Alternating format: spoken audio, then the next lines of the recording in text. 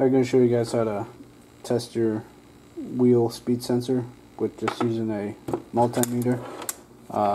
If you have a fancy scanner, you can use that, which I'm assuming if you do, you already know that. They do make some things that can test your ABS speed sensors, but they're, I think, vehicle specific, and just briefly looking up a little bit, look like they're around $100 or so, and that's just not something I want to spend money on. So I'm going to show you how to check it with just a multimeter. Hopefully you guys have that, but we're just going to ohm it out and see if it's good or not. So on this multimeter, it was reading them, but only on the 200 mega ohms, which I'm pretty sure that's what the M is.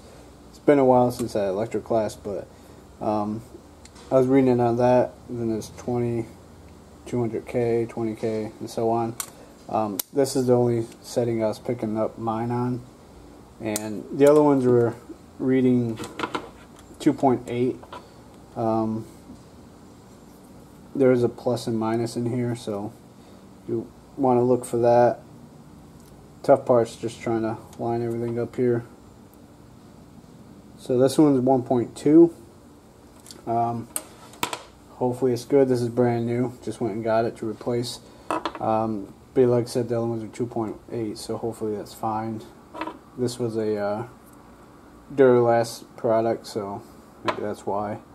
But if you, I know on the other one, I flipped it on the plus and minus, and it came up to like 1.0.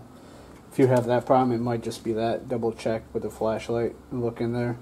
But that's the way you test it. I'm going to grab the bad one to show you what it looks like, which will just be OL, but I just want to show you guys.